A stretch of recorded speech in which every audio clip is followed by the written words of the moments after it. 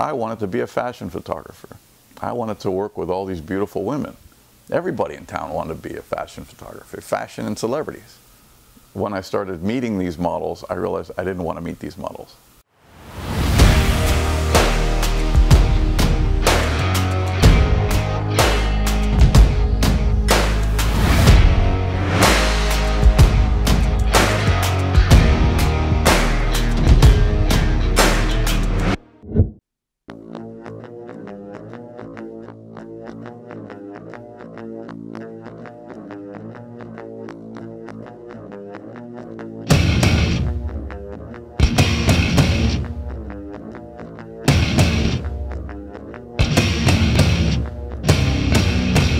How did you start working as a food photographer? Because I remember that the beginning was not really food as your professional photography.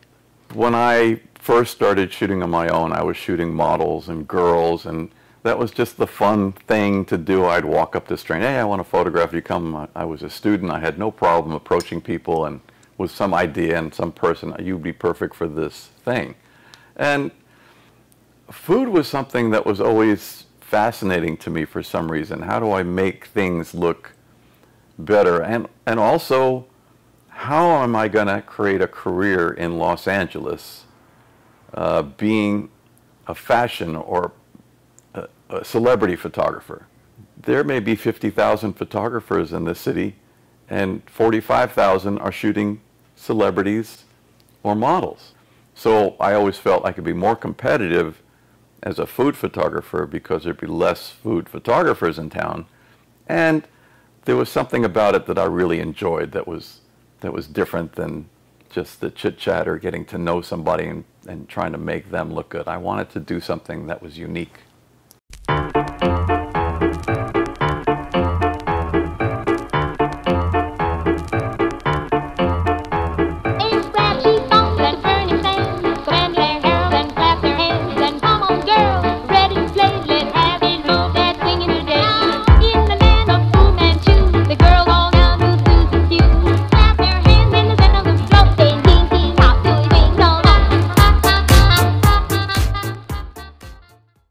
Speaking for artists who are just beginning, could you please specify what is more important to focus for them on making their art or to focus on a business part so they were able to continue doing art? I think there are two separate ways you can go. If you want to be an artist, you create. If you want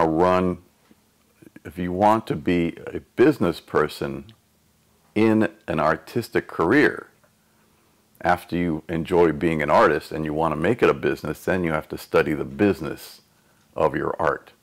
Because anybody can go take pictures of trees or flowers and say, okay, I'm an artist, but you're not going to make a living at that. If you want to make a living at being an artist, you have to understand the business and the clients and how to get clients and how to keep business going.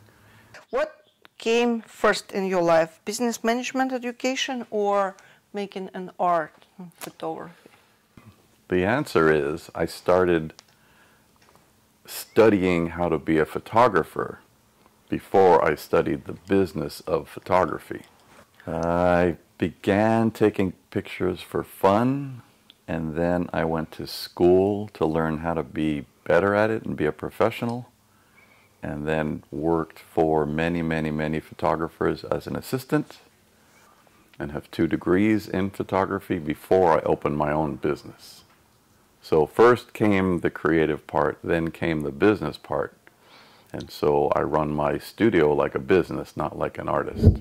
When you are making your photographs for your clients, first of all, do you still believe that you are doing art or you are only a businessman at that time? I don't consider myself an artist when I'm making photographs for a client.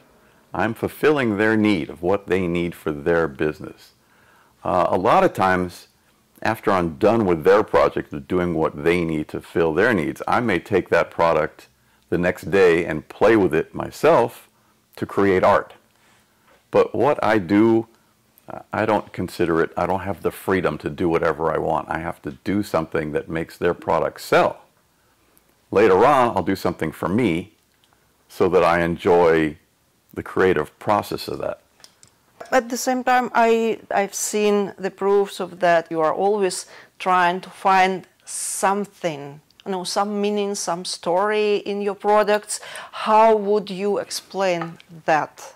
The way I work is that I will photograph their products in something that works for me. And what I mean by works is it looks artistically correct. It has a balance, it has a flow to it. I'm not just putting things out to shoot it so that they're happy. I have to be comfortable with what I'm shooting of theirs to make it work for whatever they're doing.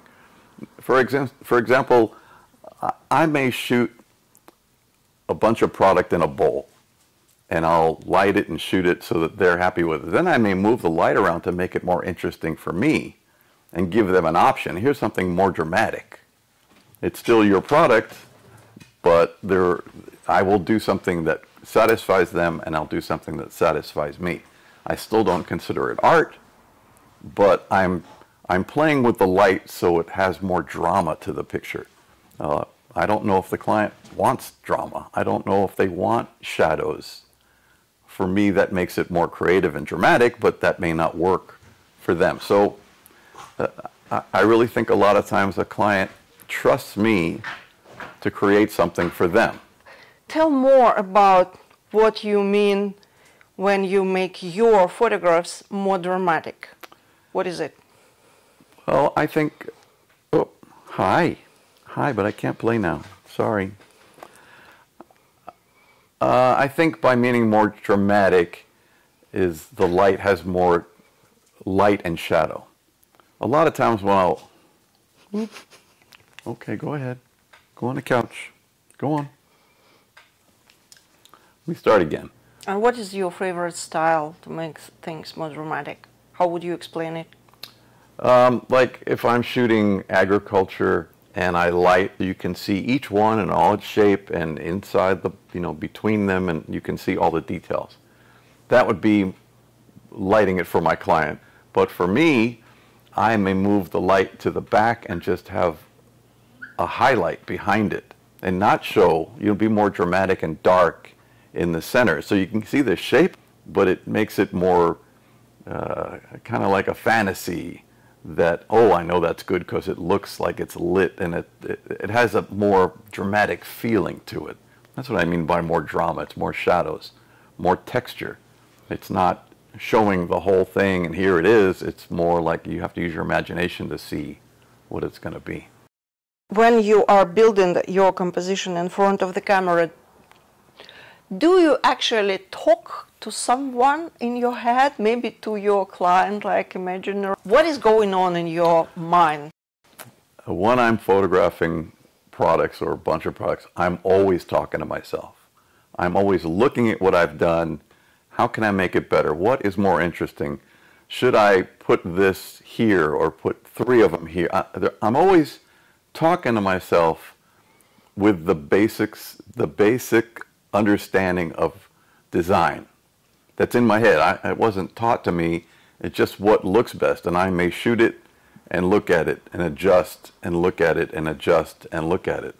If I'm doing portraits, I'm constantly walking in a circle around my client. I'm just going to move. I'm going to keep moving lights. I'm going to keep moving things until I like what I have. And I'll explain to them before we begin that, okay, just sit there, look forward. I'm going to be playing. I'm going to play with the lights, get them all set, make sure the background light is doing what I want and the key light is doing what I want.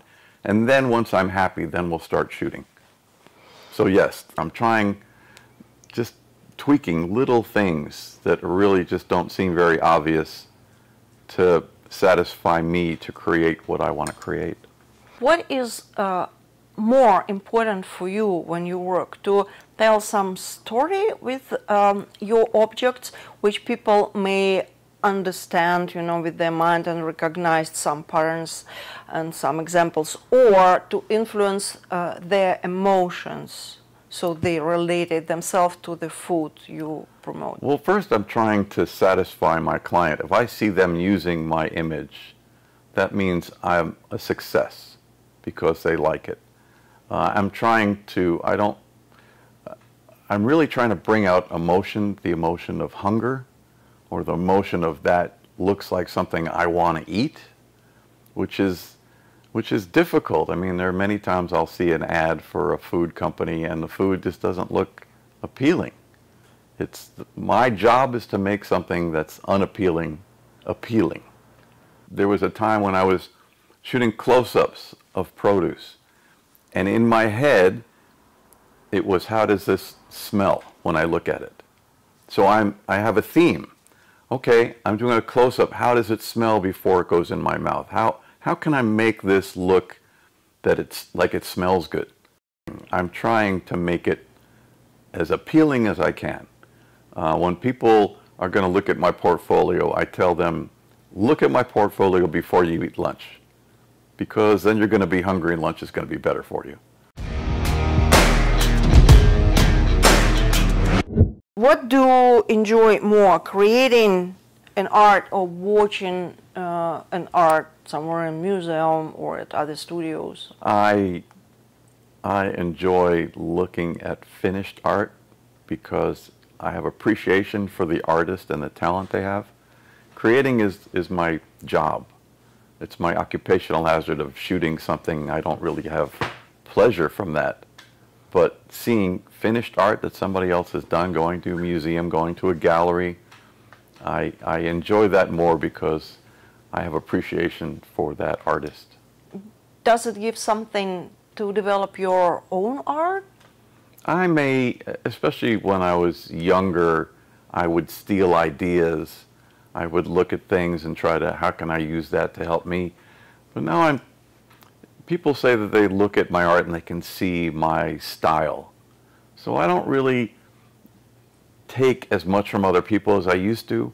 I may be inspired to do something, but I am who I am and I like the things the way I do. So that's my style. I don't really want to change that, but I will look for ideas, or I may see something and go, I can do something like that in a different way.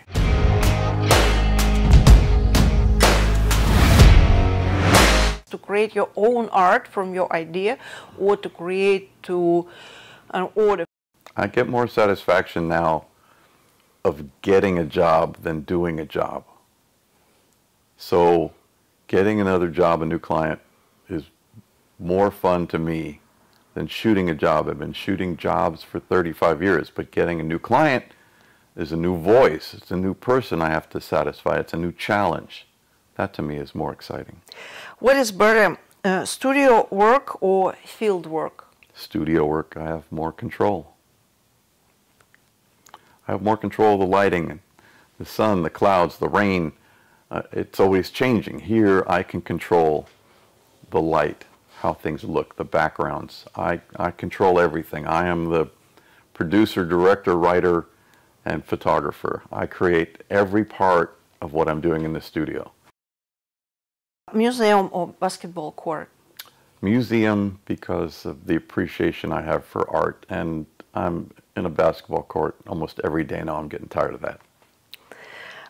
Editing or taking photos? Taking them, to me, is more fun. Editing is something it's done. Now I have to make it better. It's challenging, but creating is better for me. New York or Los Angeles?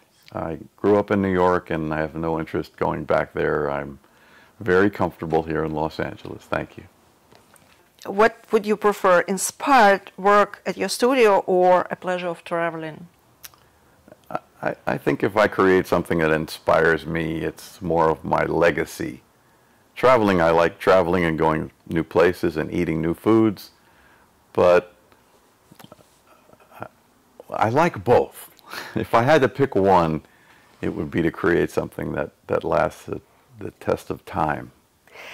And the last one, choose a making of a visual art using food or tasting food in a good restaurant. I'm Definitely going to a good restaurant. I'm a foodie, and I don't eat to live, I live to eat.